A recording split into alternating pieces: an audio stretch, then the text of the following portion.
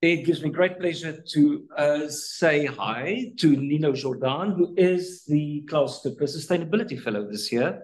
First of all, congratulations, of course, on this fellowship. And we're absolutely delighted that you could find the time to be with us and to share your research. The fellowship, of course, the fellowship program of the Institute is an integral part of what we do here. And our focal topic, justice and sustainability, sort of focuses broadly in a cross-cutting way, and it draws together, it attempts to do so at least, all of the justice-related aspects of the individual projects that everyone is doing at the Institute. And in that respect, we sort of try to push people to think about what the justice aspects are of the research. And then we invite people from time to time to speak in our public lecture series. And we're absolutely delighted, Nino, that you are here. The details of Nino's presentation you would have seen in the advertisement and in the invitation. But very briefly, as I said, Nino is the Klaus Stupper Fellow for this year. And his project focuses on ways to accelerate learning, specifically on carbon footprint policies, which I think is a super innovative field of study. Coming from a lawyer, so it's certainly much more interesting, I think, than the sort of work that I do. And we'll certainly also hear some of these elements in your talk today.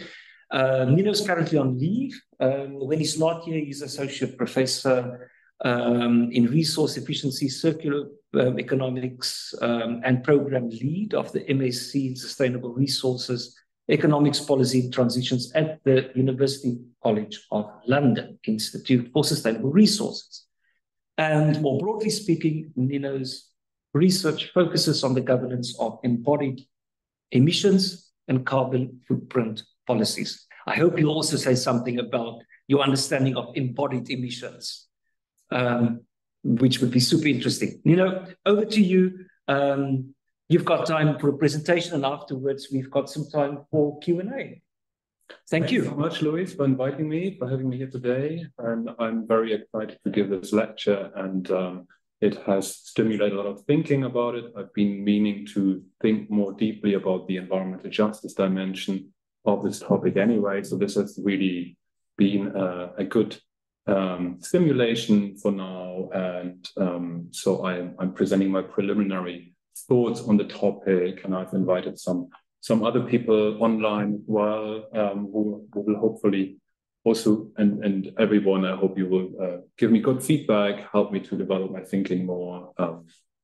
So this is really for me a really good point in time to talk about these issues.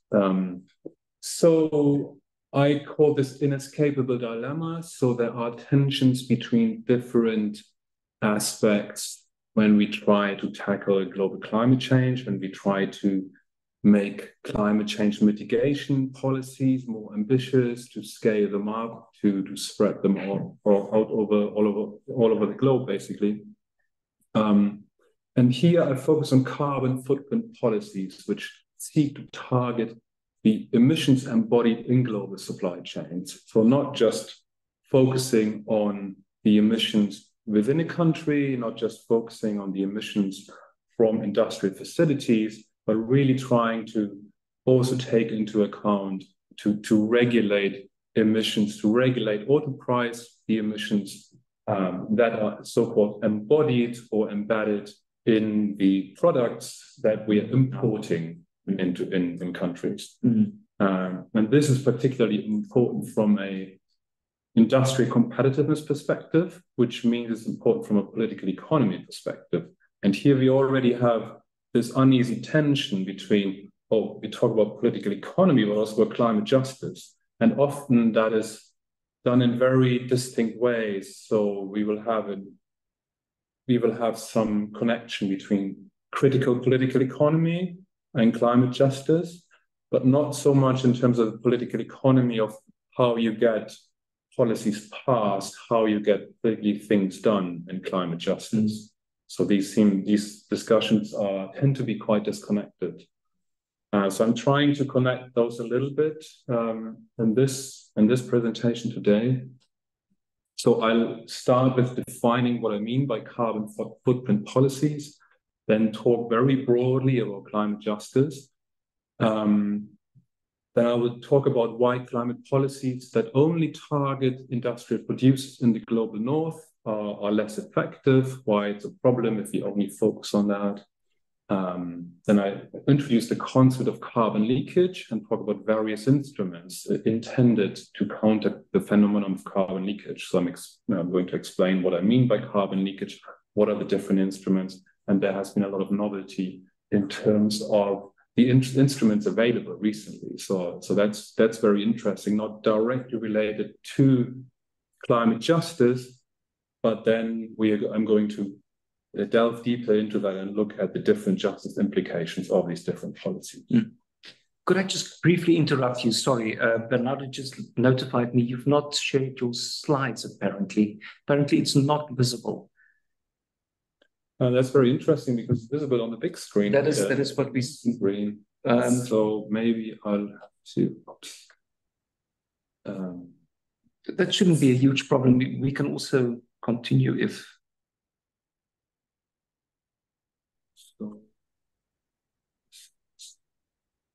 Interesting zoom back.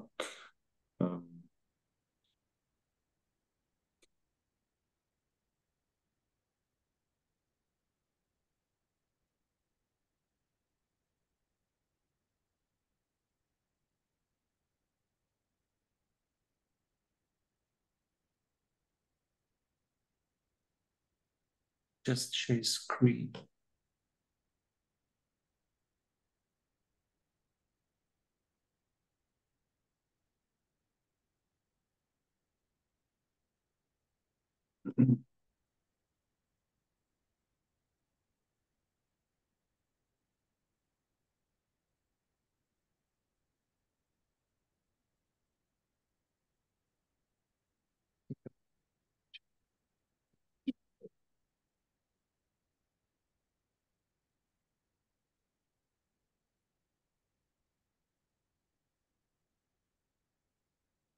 It's a shame.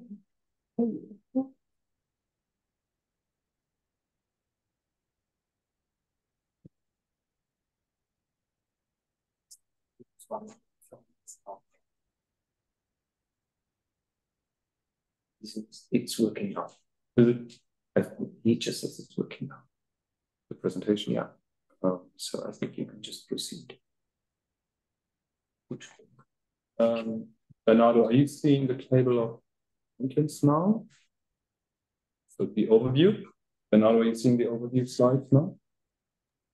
Yeah, we can see the overview. It's not in presentation mode, but we can see the slide.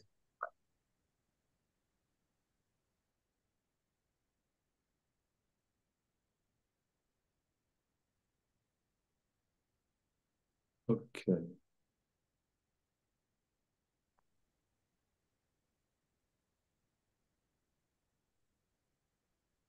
I think that's the best I can do. Perfect, thank you. Okay, so then I'm going to briefly address the cross-border economic impact of border carbon adjustments. Have a look at some of those studies. And then I'm looking at an interesting dimension, which is that border carbon adjustment or pricing in general, whole economy carbon pricing seems more neutral, but actually the political economy of standard setting is much more promising. Then I'm going to look at the ability of different carbon footprint instruments to accommodate the common but differentiated responsibilities demanded by climate justice. And also to look at what these policies force onto other countries. So also a little bit provocatively, I'd ask if carbon footprint policies may be just even when opposed by the Global South. And just as a kind of like a postscriptum, I think it's also important to look at carbon footprint policies, not just enabling protectionism, but also enabling market creation. And that can also be problematized from a climate justice perspective. And then I'll just summarize the main points. So let's look at carbon footprint policies. So I define carbon footprint policies as policies taking into account at least some of the upstream carbon footprint of a product. That means the embodied or the embedded emissions. So here you see the operational emissions, which we usually try to target with climate policy. For example, heating, electricity consumption, or emissions, industrial emissions. So we look at the operational emissions for vehicles. We try to make vehicles more efficient or change them to use electricity use and so on. But when we look at international trade, if we look at international trade and we want to address the emissions embodied in international trade, caused by international trade, then we also need to target the embodied emissions, for example, from raw material extraction, transport, manufacturing, further transport, and the construction, for example, of buildings. So we also need to address those emissions. And there are different ways which we can use to do that. For example, pricing.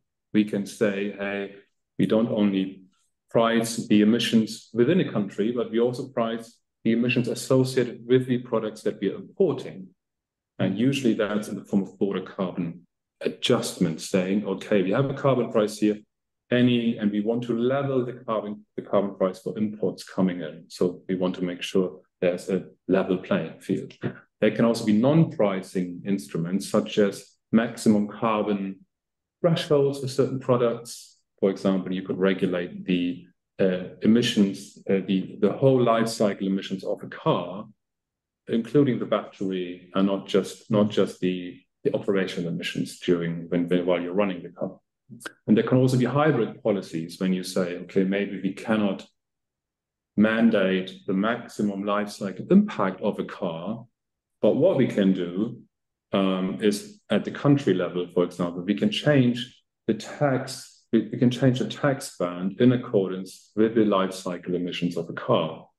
So we have those pricing, non-pricing, and hybrid policy.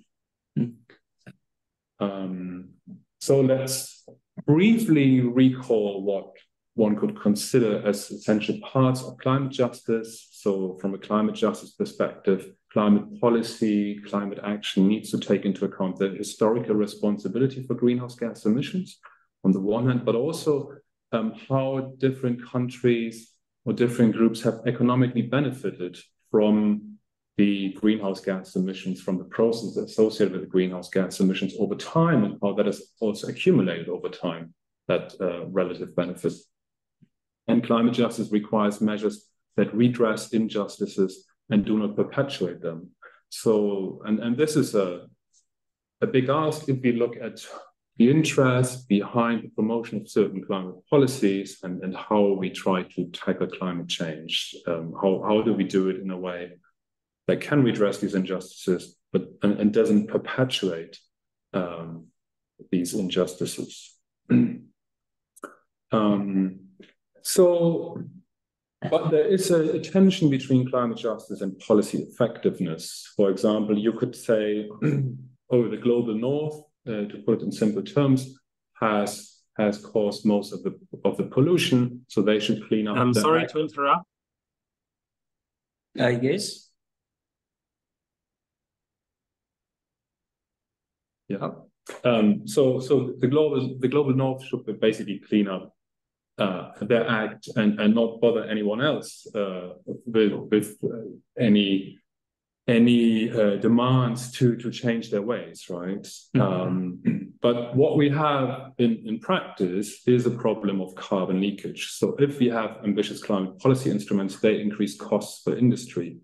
Those instruments could be carbon pricing, emission standards, or renewable energy subsidies. And if that results in increased costs, it can also lead to competitiveness losses or relocation of industry. So basically, emissions might occur somewhere else. The emissions might just move somewhere, either because industry relocates or because the demand relocates. So we would get our carbon-intensive products from other places.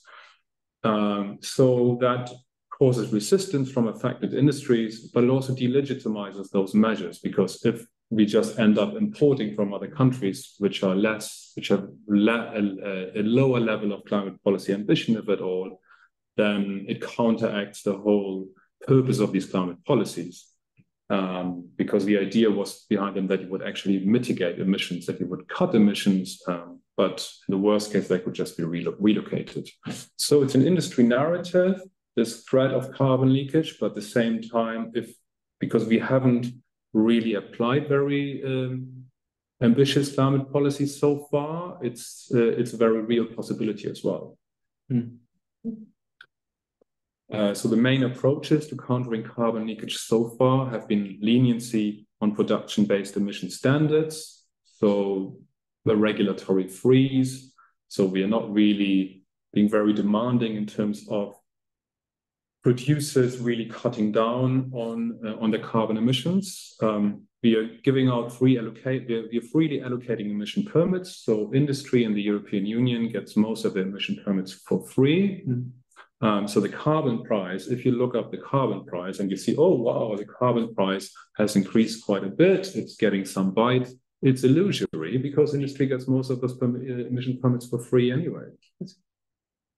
So it works in the energy sector where you don't get those free emission permits, but even there you also get energy subsidies, right? So you get exemptions for industry from paying the full electricity price, for example. That reduces energy efficiency incentives, but it also places more burden on consumers and public finances, and can also make this policy quite unpopular. So there is a limit up to which extent the population is going to accept such price hikes, particularly in the current inflationary climate. So the main approaches discussed currently for countering carbon leakage are unilateral border carbon adjustments, for example, the European Union's so-called carbon border adjustment mechanism, the CBAM, which is basically requires from importers to also obtain emission permits for the products they bring into the European Union. And the idea is that over time, we will increase the number of permits they need to obtain, and we will decrease the free allocation of emission permits for domestic industry, so that in 10 years or so, we will have this kind of level playing field, and we will have proper carbon prices installed. So that's the idea, but they're also only starting with a couple of sectors. And there are potentially lots of problems where we haven't really explored. We don't really know how it's going to play out in practice yet. And there's also the idea of carbon clouds. Sorry, we cannot see the presentation. We cannot.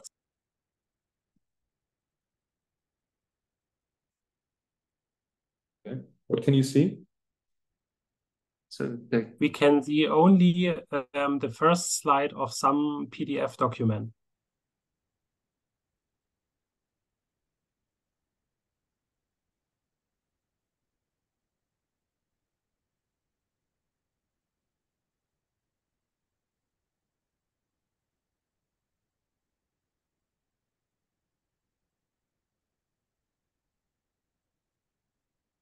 It is slide 2 of carbon footprint, just this September 2023 RIFS PDF.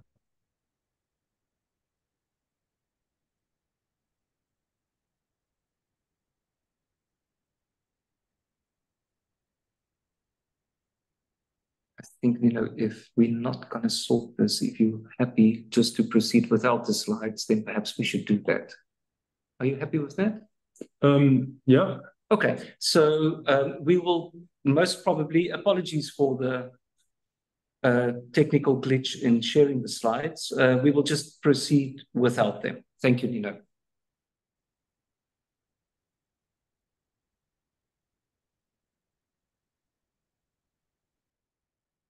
Thanks. So let's look at unilateral border carbon adjustments. For example, the European Union's CBAM. It's promising in principle, but it's quite complicated. And also what's important here from a political economy perspective, something like a border carbon adjustment can only be can only be implemented by the political unit that governs the tariff border. For example, the European Union, and now the United Kingdom, or the United States of America, but not California. So the more rich, progressive jurisdictions like Denmark and California, they don't have the power to impose that. And that means that you will always have the veto players who are less rich or more coal-dependent or whatever, who could be in the way of ambitious border carbon adjustments or an ambitious carbon price. That's a general problem with carbon pricing, including border carbon adjustments. You can do carbon pricing in California, for example, at the subnational level, but you cannot also implement a proper border carbon adjustment. So it's a very high level solution. So that's not very nimble in that sense. And of course, it also relies on carbon pricing, which is currently not feasible in the United States at the federal level. And it relies on the homogeneous carbon price across the economy. So that makes sense from a market liberal perspective. It's supposedly technology neutral, cost efficient. You get the low-hanging fruits first. You avoid the pork barrel politics, lots of lobbying, and so on for special favors. You avoid that. In theory, in practice, because of all these problems with we don't have border carbon adjustment and so on, because of all these international trade problems, in practice, you get lots of this lobbying again. But in theory, it's less problematic from that perspective than having industry technology-specific standards, right? So that's the general idea. But it doesn't make much sense from a political economy perspective, because it might be better to go for the sectors where resistance is low, where you can, where there are more progressive actors and so on. The problem is then, because you have economy-wide carbon pricing, someone will have more of a problem with a high carbon price, one industry or the other, one big corporation or another, and they have huge interest in blocking ambitious policy. And so that's a big problem with having this big umbrella policy where you try to coordinate, you have a homogeneous carbon price across the whole economy. So it also doesn't make much sense from a technology forcing perspective, because in order to reach 1.5 degrees or not go beyond that, you may want to have quicker action. You want to more radically accelerate the decarbonization of industry, and you don't want to just rely on, oh, let's go with the cheapest options first and so on, right? So it's a very different perspective. So targeted instrument mix can more effectively force technological change than just bland whole economy pricing. Carbon clubs, the original version of it, was to basically have an alliance of different countries with relatively high carbon ambition, and then have a tariff barrier against the outsiders. So that was the original idea by William Nordhaus, Nobel Prize winning economist from Yale, and the German government, as part of the G7, the G7 presidency, has taken up the idea, has said, oh, this actually sounds like a good idea, but then lots of people said, okay, but it's quite offensive to many countries of the global south. It could be quite alienating. In the current situation, this could actually deepen the potential rift in the global trading system. And then now people talk more about a kind of a nicer club where you encourage each other, and there's some financing here and there. So this idea of the carbon club, the original idea, has become quite diluted and watered down. So we're not discussing this here, what that could mean. And now there are some alternative instruments, more bottom-up instruments. For example, green public procurement, targeting embodied and life cycle emissions. The most famous case in California, where the Buy Clean California Act now stipulates that the Californian state government can only buy certain building products, for example, steel, if they are below a certain threshold. So it's not super ambitious. It's just it should just be better than the average, but it's something. It's quite important that they've introduced that. And there are now there's also interest by the federal government now in also introducing those procurement criteria. There's 4 billion of spending foreseen in the Inflation Reduction Act to support companies with labeling efforts. So there's a lot of money in that. Then there are mandatory embodied or life cycle carbon performance standards. You could introduce those for intermediate products, for example, steel and cement. So it could be an extension of something like Buy Clean California, where you say, okay, it's not just the government that says we won't procure anything above a certain threshold, but we basically take all those products off the market. We could say we take the most polluting steel off the market and so on. The British government has included that in some consultation questions, which was interesting. So there was some thinking about that as a potential option, and would be an interesting option for utilizing some of the freedoms they've won by leaving the European Union to actually say, hey, now we've got some more liberty here. We're not part of the single market anymore. Maybe we could do something like that. Then also final products. Denmark and France have maximum thresholds for the life cycle emissions of buildings now. So it's not just operational emissions, it's not just energy efficiency, but also the emissions embodied in the building materials that count to their efficiency standards now. California wants to introduce something similar now. So if California moves, then it's likely that other states in the United States are also going to move. So that's very interesting. And steel is also not just important in construction. Steel is also important for vehicle construction. And as I already mentioned, one could differentiate vehicle tax rates in accordance with life cycle emissions. But what's really important now, just in June or July of this year, the European Union passed the battery regulation, a revamp of the battery regulation, which foresees the introduction of maximum carbon thresholds for batteries as well, which is quite potentially of strategic importance for the European automobile sector, which bears a lot of competition from Chinese EV producers, electric vehicle producers. So what's interesting about the Buy Clean California Act, that part of the narrative here, and this is really interesting, so there was this alliance of trade unions and environmental organizations very much promoted this policy. And the narrative is that they built a bridge in California, and the Californian steel, which was more tightly regulated than the Chinese steel, wasn't competitive. So the bridge was built with Chinese steel. So that's part of the narrative. So there is something already kind of protectionist in this Buy Clean California Act. It's not just the Buy Clean Act, it's also the Buy Californian Act, right? So one can see this very critically, but one can also see it in a productive way. At least there is this protectionist intent. At least it gets some more ambitious climate policy going. So there's the EU battery regulation. It was just passed a couple of months ago. So this should be importantly independently of where the battery is produced, right? So it's supposedly neutral. It's not supposed to be with protectionist intent.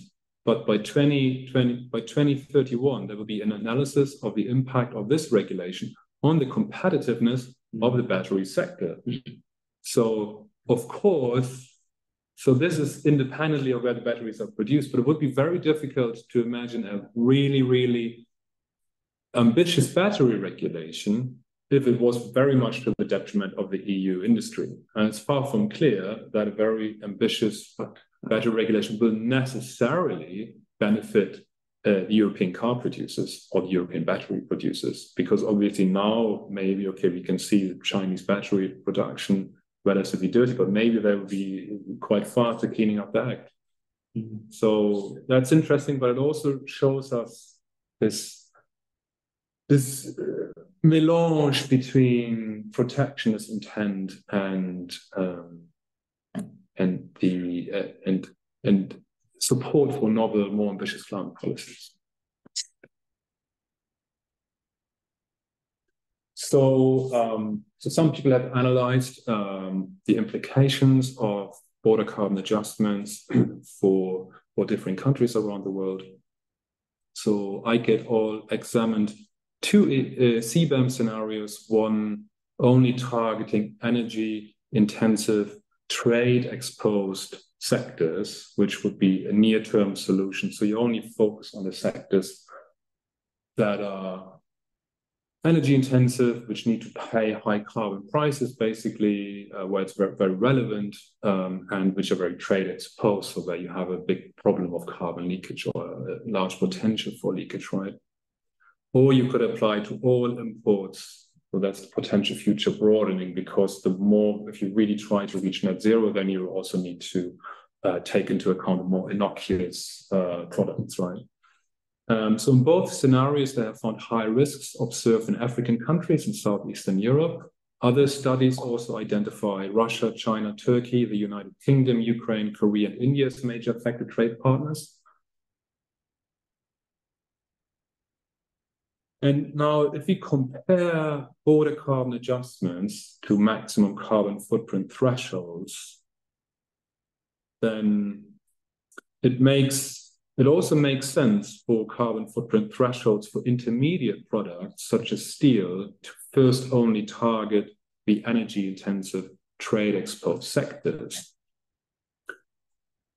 But then if you talk about downstream carbon footprint thresholds, for example, for buildings or for vehicles, then it would need to apply to nearly all used intermediate products, because otherwise it's very difficult to say, okay, we're looking at the whole life cycle here, right? Because you might have a lot of product substitution and so on. So it's quite problematic. Maybe there can be like some hybrid options where you just pragmatically just focus on the steel content of a car, or you just look at the battery and so on. But if you really want to focus on the whole life cycle, and you have this very holistic perspective, then you draw more and more products in there potentially. And if we look at cars, those are very highly complex products, of course.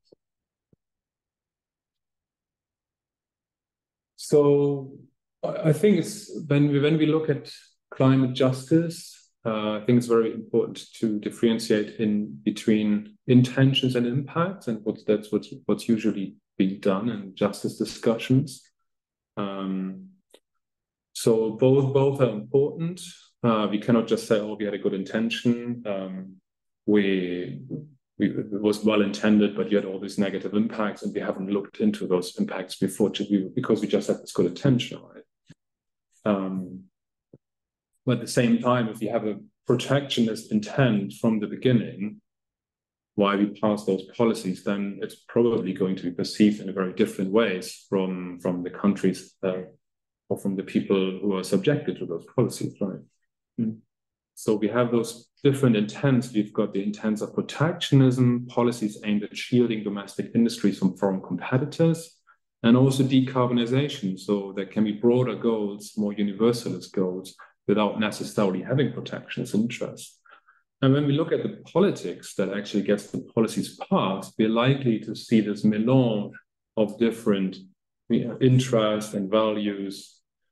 And that's something which the political right in the United States, the anti-regulatory right, very much exposes. We have this talk about Baptist bootleggers coalitions, strange bedfellows, and so on. So they again and again look at environmental policy and say, hey, you have those you pretend that you're so saintly and you only have these environmentalist intents, but you're really in bed with these industrialists who want to benefit from higher regulation to bring mom and pop shops out of business and just use their monopoly power and so on. So you have a lot of this analysis, but used in a way to generally cast regulation a bad light. But it doesn't mean just because they use it to cast regulation a bad light, it doesn't mean that it's not a thing. So that's also important. So if you look at pricing versus standard setting, we have the political economy, which is very much in favor of standard setting, and there's the perceived neutrality of carbon pricing.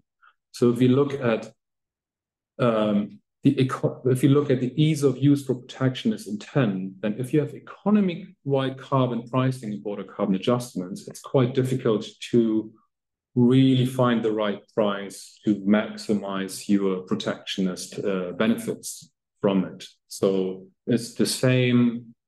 It has a certain neutrality, it comes across as neutral.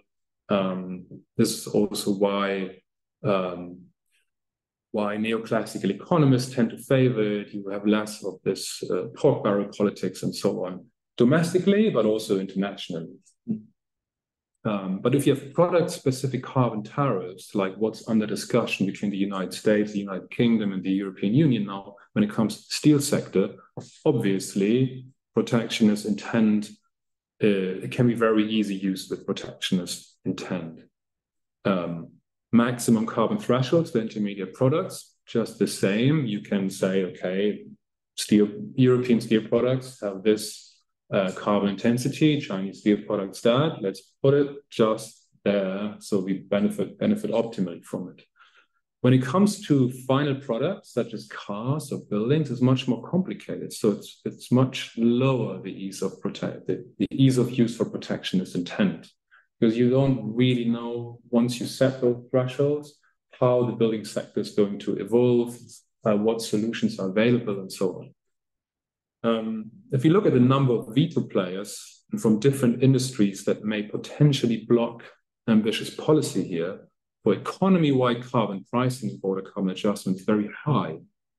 If you look at product-specific carbon tariffs, it's low. If you look at maximum carbon thresholds for intermediate products, it's also low, because this could be done in coordination between the steel sector and the European Union, for example. Maximum carbon thresholds for final products, I'm not so sure. It's quite complex to think about it, because you have all these different suppliers when it comes to construction, and particularly when it comes to cars, so it's quite complex. But if you look at the number of veto players across regions that could potentially block ambitious policies, it's quite high when it comes to carbon pricing. It's also high when it comes to product-specific carbon tariffs, because, mind you, that is the tariff border. So you need to get different countries on board. Also, carbon thresholds for intermediate products. There are also lots of veto players, because that affects the internal market. Cars, if you use non-pricing measures, that's standards, you have lots of veto players. But if you introduce hybrid measures, differentiated tax rates, you could do it at the level of Denmark. You don't need to wait for the European Union, because that is part of that. You can do that at the country level. And also for buildings, you can also regulate buildings at the country level, or you can do it at the level of California. So you have these advantages here when it comes to political economy. And with all these other options, you have lots of proximity to the border. So people think of it in terms of trade issues quite quickly. But if you look at buildings, that's pretty low. So you're quite far away from the border in that sense. So it's also an advantage for this kind of policy. So just a very rough sketch of the problem structure. So if you can ally the national economic interest behind climate policies, you're more likely to get ambitious climate policies and good climate policy effectiveness.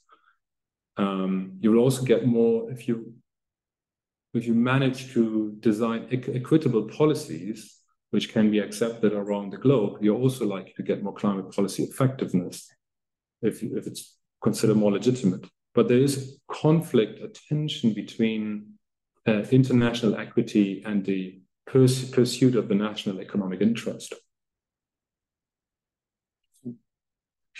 This is just a very, very rough sketch. It's unfortunate, or maybe it's fortunate for me that the people at home cannot see the simplicity of this.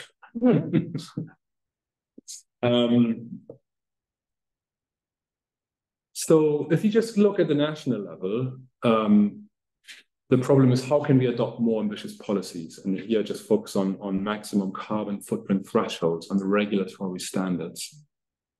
So we may harness protectionist domestic industry interests to get this policy, past this policy, but then from a climate justice perspective, it results in a disadvantage for exporting countries with less historical responsibility and potentially a lower ability for low carbon production.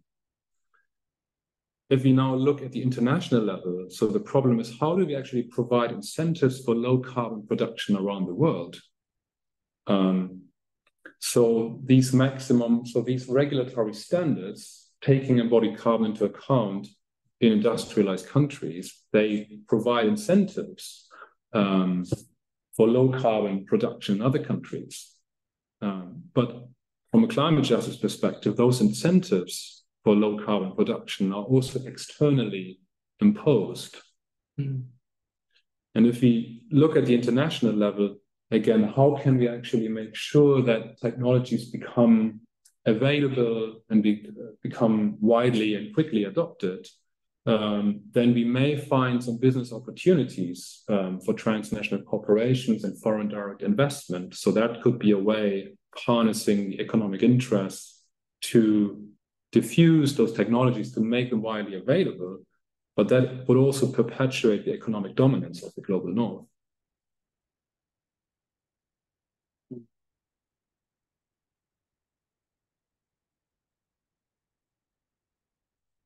So now let's look at some of the supposed ability of instruments to accommodate the principle of common but differentiated responsibilities.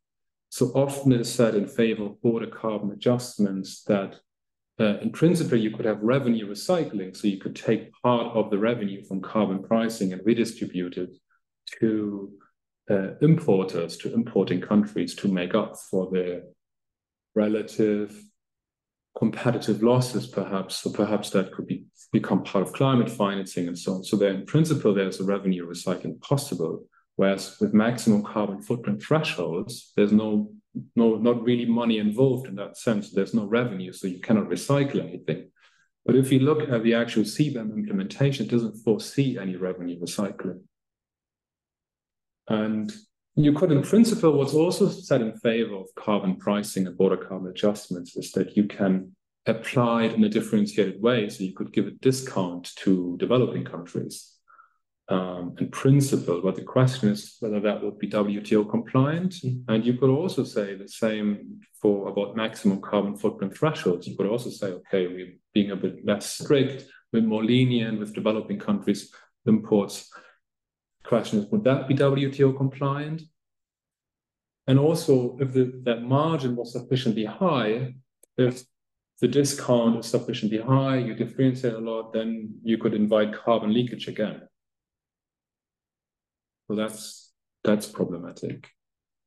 And now let's look at what implementation of these policies actually forces onto other countries.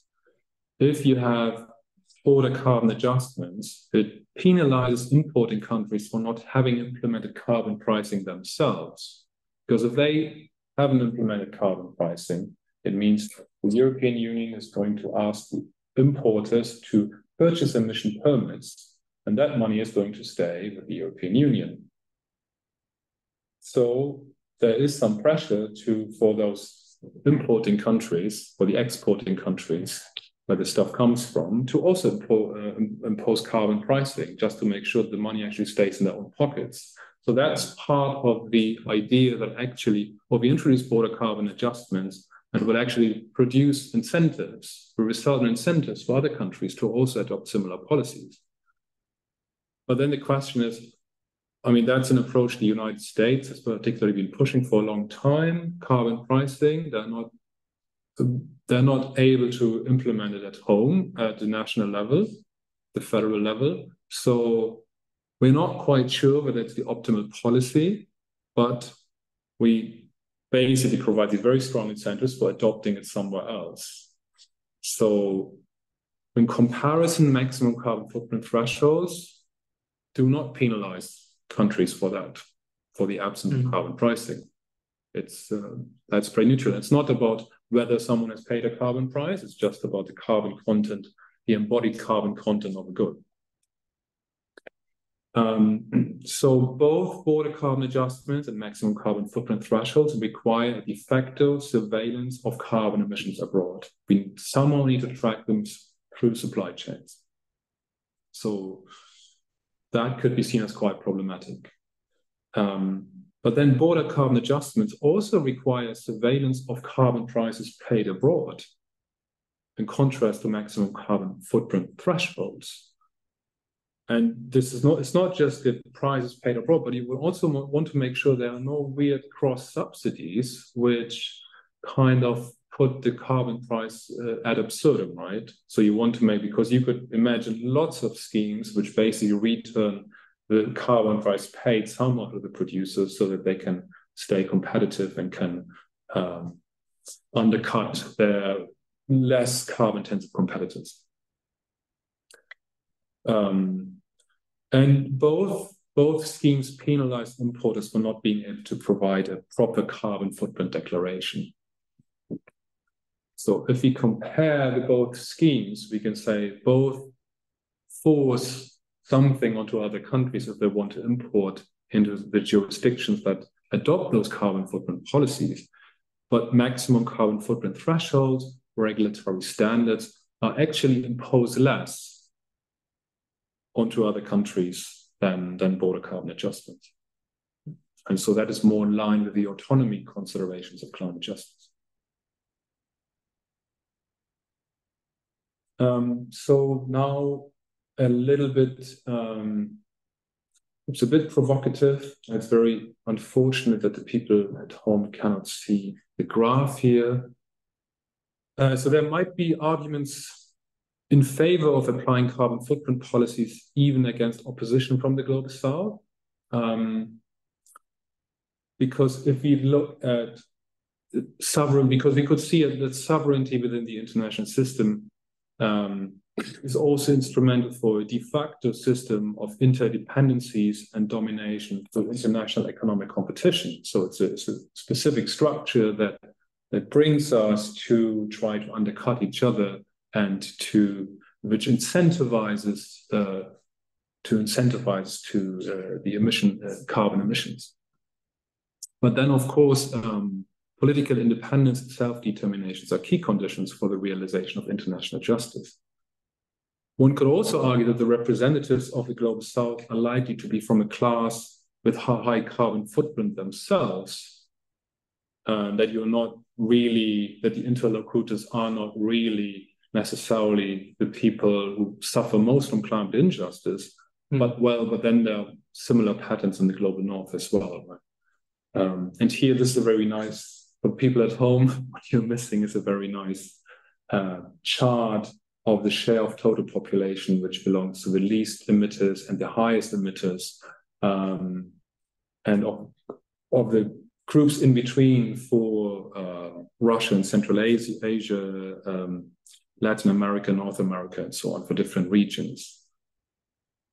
So it shows us that there can be middle classes in certain regions, which for example, the middle class in China there are lots of middle classes in China and some in India, which are just as high, have a very high carbon consumption as well. And interestingly, even the poorest in the United States, North America, seem to have a really high carbon footprint here. Mm.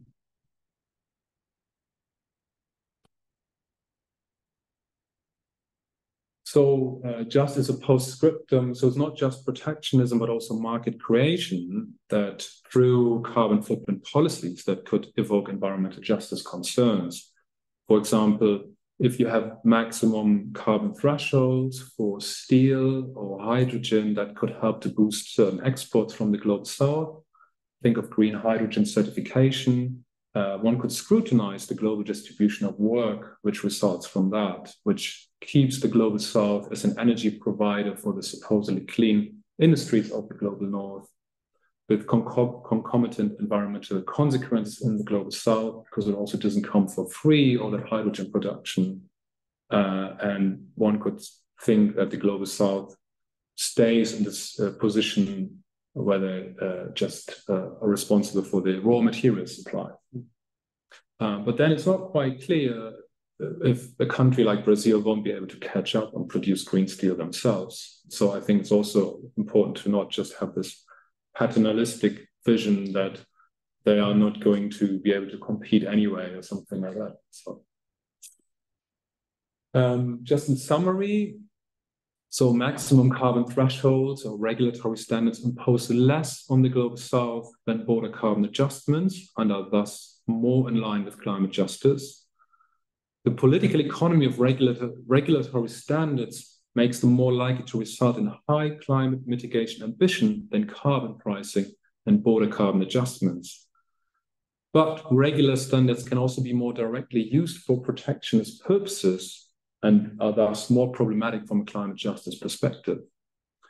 So I would say that there are some inherent tensions. So fully exploiting economic interests for ambitious climate policy and making low carbon tech widely available and achieving climate justice seems next to impossible. But good ideas are welcome from you here and people at home. Thank you very, very much, Nino. Thank you so much. Really inspiring talk, certainly something that I know very little about, and I've learned a great deal today. Certainly extremely useful information, and we've got ample time for thorough discussion. Shall I turn to the people in the room? Are there any immediate responses, any reflections, any questions? Need not, can come back later, still fine. Then let's go on to the people in the virtual domain. If they are, perhaps could we unshare the screen? You know, perhaps we can even see the people. That would be great. If there's anyone, just please ask a question or write it in. There we go. Or write it in the chat box and we'll be happy to deal with it.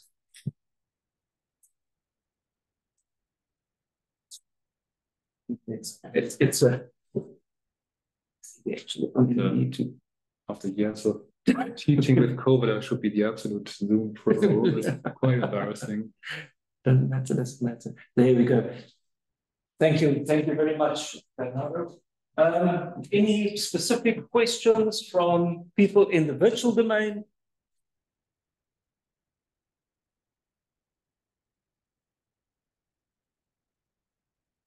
Are there anyone with a hand up? Okay, so for now, I have a question, and that is the involvement of corporations in all of this. I mean, there's now a lot of focus on the state and state regulation, and assuming that most of the sort of negotiations at the international level will happen at the interstate level.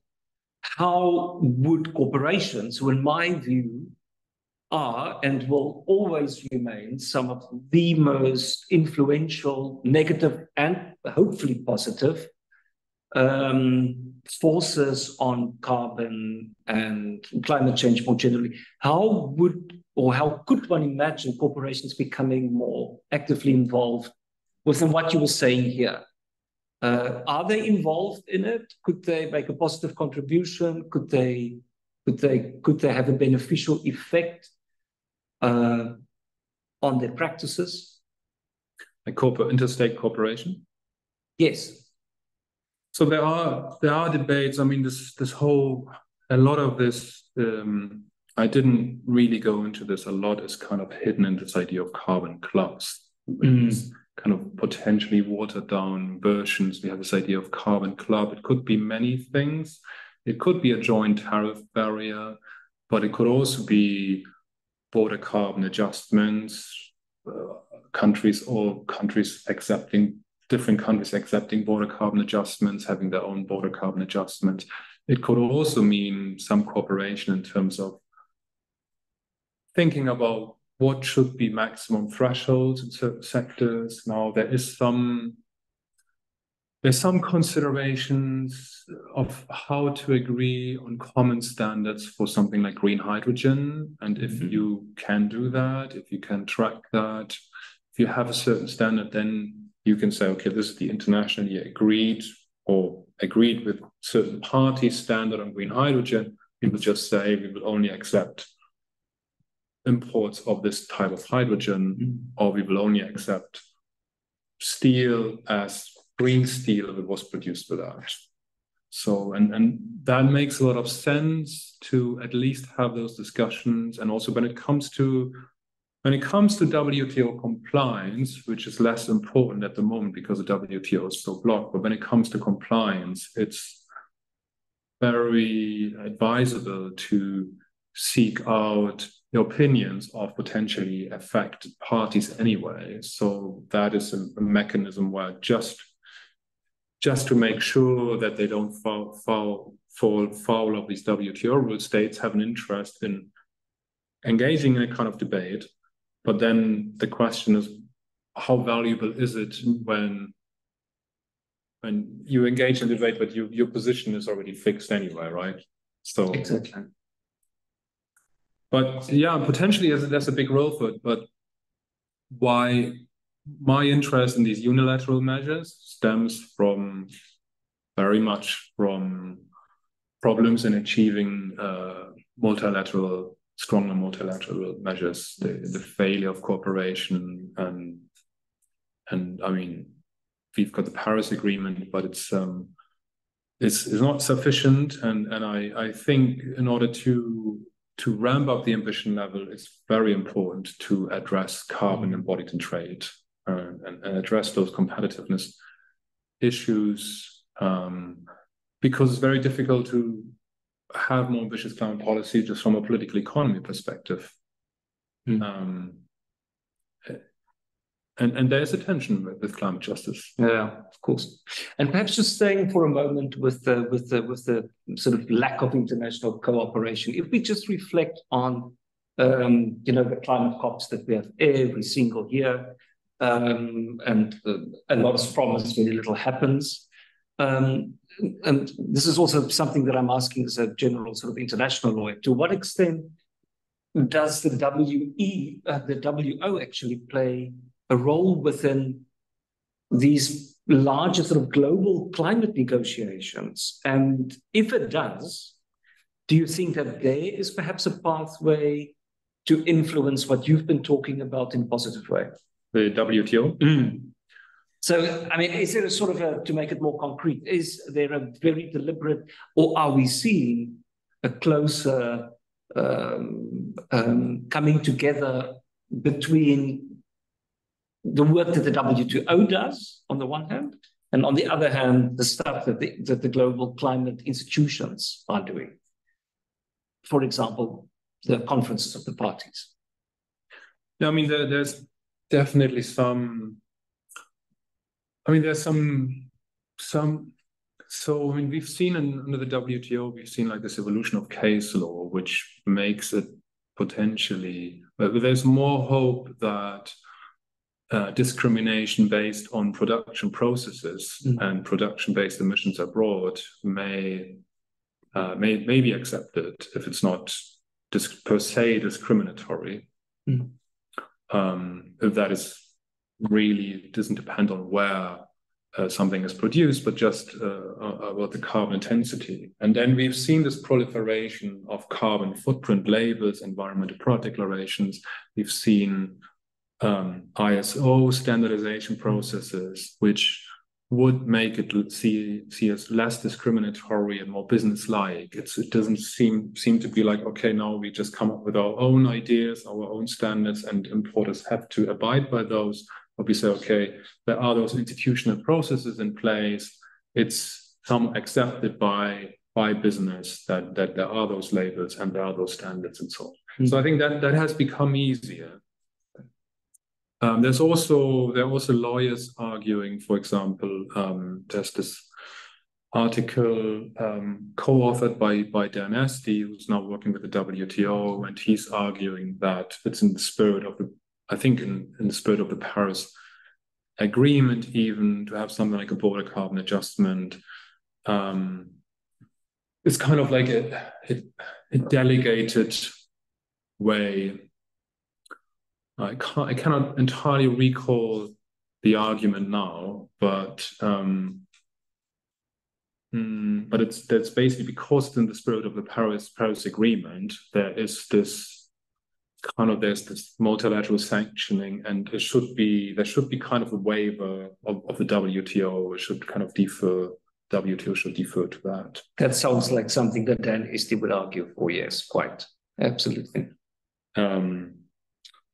So I find it quite interesting to think about this. Okay, maybe we could think about that in terms of, it would be interesting to think about whether we could extend this kind of thinking to the right of member states in the European Union, or maybe to states in the United States, to lower level subnational actors to impose their own regulations. Because they could also say, hey, it's in the spirit of the Paris Agreement, right? So I think that could be an interesting extension of that, to say, okay, so that wouldn't be in the interest of the common market, certainly not. But one could say, okay, this is still in the spirit of the Paris Agreement somehow, even though we talk about subnational actors and not national actors. Let's reflect just very briefly on something that you just touched upon now, these sort of regional groupings also, the EU. Just thinking now what happened a couple of weeks ago, the BRICS summit famously held in South Africa, where Putin was invited, and then he wasn't invited, and then he was invited again, and then he wasn't ultimately invited, or at least he didn't attend physically. So that, of course, drew a lot of attention, not only because of the Ukraine conflict, but certainly also because of those arguing that we might see a sort of an emergence of a new global order and a new rebalancing, rather, of that order. So do you think that this new formation of BRICS, at least now and what it might become, do you think that that would have any sort of tangible destabilizing effect on what you've discussed here, and the sort of what you've emphasized, the northern dominance and the typical sort of injustices that might arise from this dominance? So do you think that there's any meaningful sort of potential of this new rebalancing act to upset the prevailing order? So I think if you have this imposition of carbon standards, carbon pricing, and you use it with very protectionist intent, or it's being interpreted as such, it can become part of this, can become a part of this fracturing of the global trade order, and this kind of maybe a bifurcation or like a splitting in different trade blocks. So it could become part and parcel of that, not necessarily as a cause, but it could be a way of saying, well, we're doing this for climate reasons, but really to protect the European car industry, for example. And it could be part of this disconnection of this separation of these in spheres of trade, spheres of influence, and so on.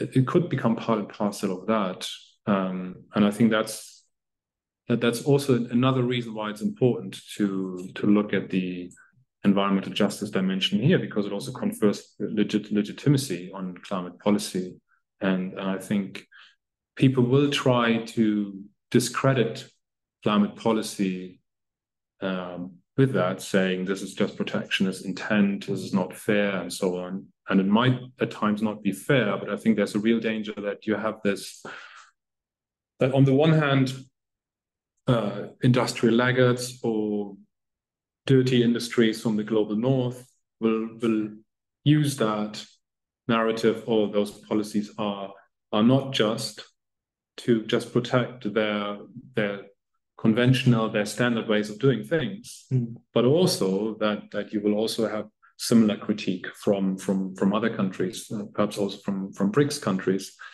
who, and this could play into wider geopolitical risks. Of course, that makes sense. Thank you. And ultimately, if that was the case, that would undermine the effectiveness of those measures tremendously. Yeah, quite. Makes sense. Any other issues that have arisen here on the floor, perhaps? Julie? It's a little different from what you were talking about, but in terms of climate justice, they have the climate fund, the billions or trillions or however much. Mark, and what's his name, the Bank of England guy. How does that fit in with what you are working on in terms of trying to I guess quantify the benefits as well as the burdens on the global south, because the climate fund is supposed to be for the poorer countries, right? So how does that fit in? How is it working? What is your view on the future of it? Because the last I heard, it was kind of falling apart. Like they weren't getting the money that they were anticipating. But if they were still to get some money, could it go towards some of the work that you're talking about in terms of you have single industries that are trying to lower the carbon emissions across the world? So could some of that climate fund money be used in the global south to help them clean up certain industries? And it's kind of a roaming question, but yeah, I mean, I didn't include it. That's a really good question. I didn't really include this notion of technology transfer here, because I think that's in a way, because that's kind of the standard answer of how you make this just. Okay. But it seems so hollow to repeat it again and again, because there hasn't been much materializing. Okay. And so obviously this climate finance or technology transfer could be another option, rather than just waiting for transnational corporations and their foreign direct investments to spread the new technologies. That could be an option, and to think more about models how the public money could stay in the public sphere and could be used for scaling this up, for scaling up the technology diffusion around the globe, and to make the global south to allow them a low carbon industrialization. But the question is, to what extent would industry in the global north benefit from nourishing those competitors, and how is this money going to materialize and going to be spent? So I think it would be great, and we should be pursuing that. But it would also lower the interest of industry in the global north to actually would also somewhat lower their interest, because they would get less benefit. When it's industry specific like that. Yeah, that makes sense. So what do you see as the future of the the climate fund then? Do you see it actually Question. succeeding or going anywhere? Like, I haven't read a lot lately. I'm just curious. I'm not an expert on it. I think we have another expert, one of the fellows, an expert on Global Climate Fund, right? That could be, yes. Thomas, I think. Yes. Oh, okay. Good. So, any other questions? Anyone online? No? Good. So then, please allow me to thank you again for your time and for the wonderful presentation. Thank you to all of those of you who have attended online. Thank you for those who have been here in person on a beautiful, beautiful late summer day. So now we're all released, and we wish you a wonderful afternoon further. Please go out in the sun and enjoy it. Nino, thanks again, and we'll be in touch in due course about our future events. Have a lovely day, everyone. Thank you. Bye-bye. Thanks, everyone at home. Thanks.